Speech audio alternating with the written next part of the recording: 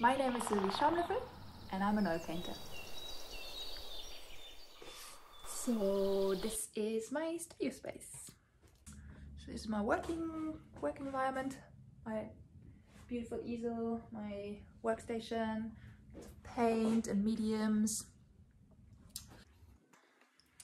I come to the studio every day, spend sort of 4 or 5 hours a day painting, sometimes just faffing, sometimes just drawing, sitting, pondering. Got a very comfy armchair, my dog obviously. I paint in oils and my paintings are generally quite lively. There's lots of paint on them. I paint with lots of textures, dynamic surfaces. I apply them with a brush, with palette knife, with rags.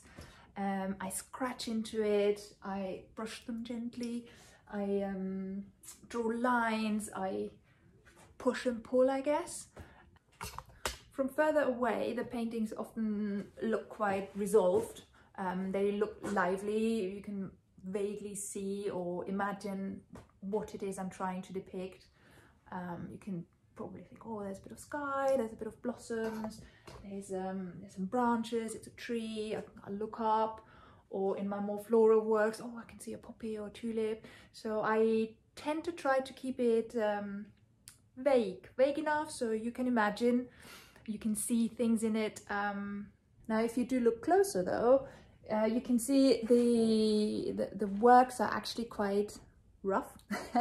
So because they are applied really loosely, and I plan to a certain extent, but I react very much to what's happening on the day and what's happening with the paint, what's happening with the canvas, what my body movement is like. Some days I'm really energetic and I'm rah, and other days I feel a bit calmer, and that really reflects in my paintings. So the work resolves the further you step away from it, and it becomes more abstract the closer you get towards it, I guess.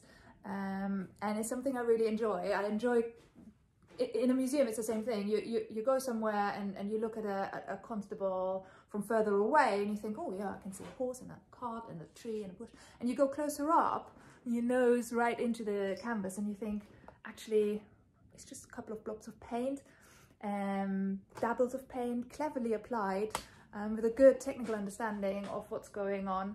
And I love when you want to see how a painting is painted. I don't know if it's a thing that applies particularly to painters or artists, but I like to really nose close up, and I hope my paintings do the same thing, that you sort of look at them, you wonder, oh, how it's done, or you wonder, has she drawn it? How long has it taken her? How has she drawn it finely out? Is every single leaf painted?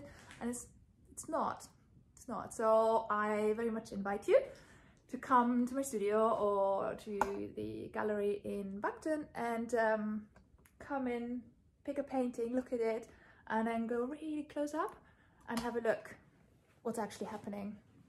They are my favorite paintings when I want to go really close up, like so. See where I did it?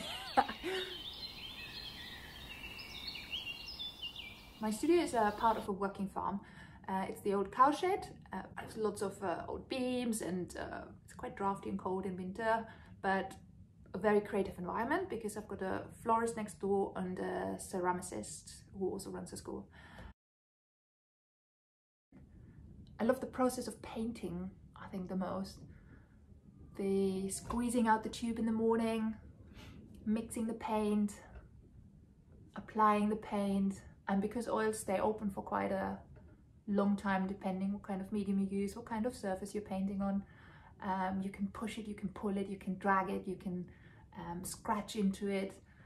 It's so versatile, and really your daily form, if you're joyful, if you're a little bit more subdued, if you're calmer, if you're very excited, it really comes out in your painting and in your application of paint, and I love that.